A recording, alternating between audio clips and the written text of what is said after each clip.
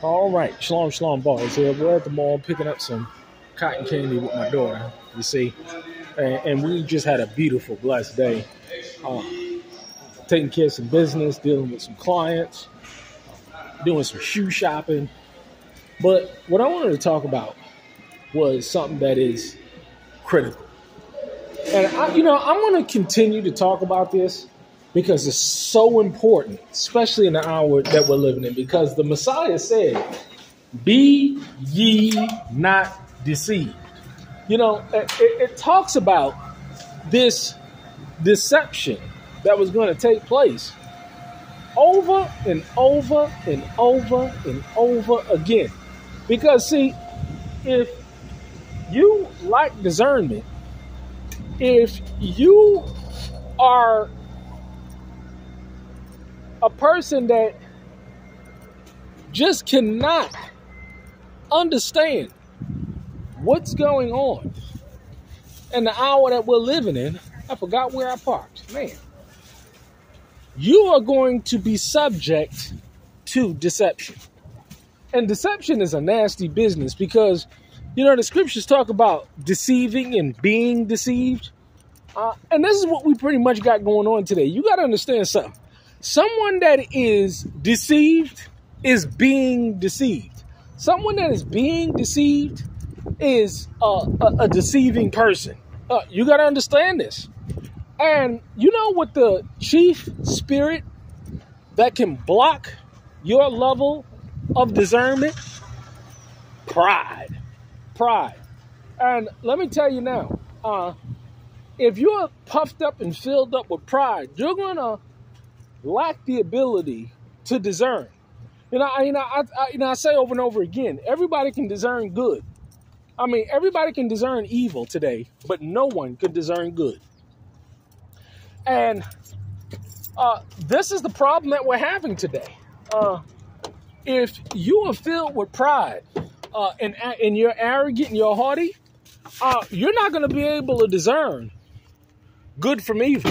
You're not going to be able to discern these things. And so therefore, you're going to open yourself to a level of deception that is unlike anything that you've ever seen before. And let me tell you, warning always come before destruction. People need to understand what's going on. You got it, sweetie? You got it? Yeah. Okay. But we're going back home. We're going back home. Yes, we are. After a long day's worth of work. Thank you so much, sweetie. But you need to understand that pride is some nasty business. Deception is some nasty business. These are demonic spirits. These are principalities.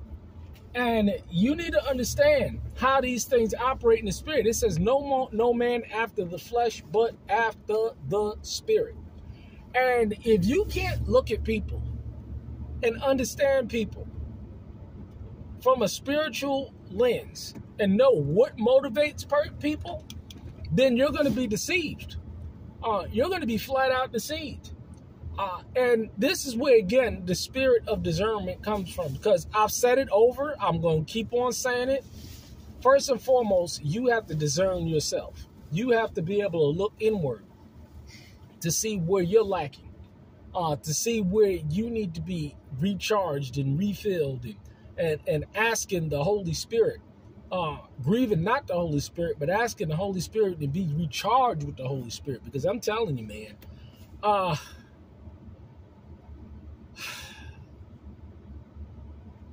The lack of discernment, deception, and pride will literally put you, your wife, and your family in harm's way.